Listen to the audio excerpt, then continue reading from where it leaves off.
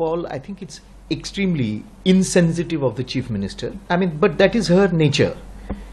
That she's repeatedly trying to heap calumny and to publicly insult the parents of the doctor. And she's doing it deliberately because she wants to, she wants to kind of try to pressurize them mentally. And that is exactly what she's trying to do.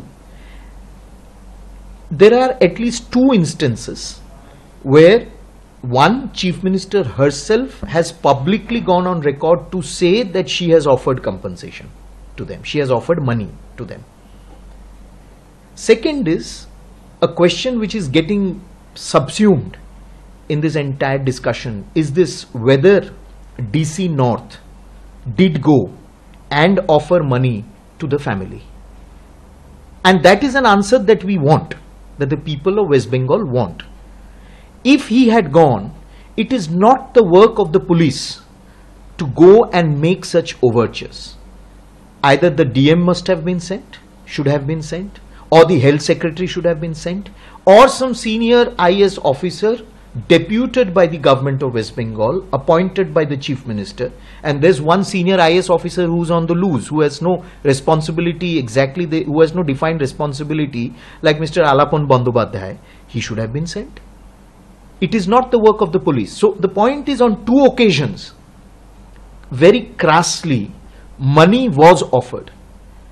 But the larger question that people are asking, and which the late doctor's parents also have said, is that whether a certain senior police officer belonging to the Kolkata police had gone and offered money. Why on earth would the Kolkata police officer go and offer money to the family who lives in Barakpur? Where is the DM? Where are the concerned officer of the Barakpur police unit there? Why didn't they go?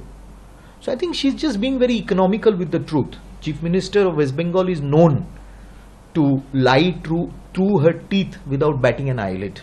No, I think it's another gimmick. She's absolutely in no mood and has no intention of resolving this. She has, what she is doing with the victims' parents, she has done also with the junior doctors. She has threatened them. She has let loose her police on them. She has let loose her goons. Certified Trinamool Congress goons were let loose on the doctors at the night of 14th August, on the night of 14th August.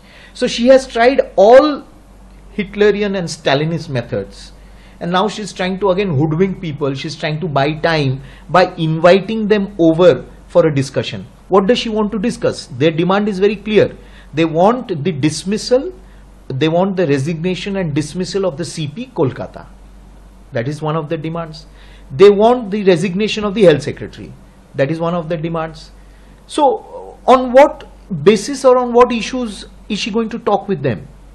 And she has even threatened them through the cartel of doctors that she controls, who have actually created cesspools of corruptions out of these hospitals.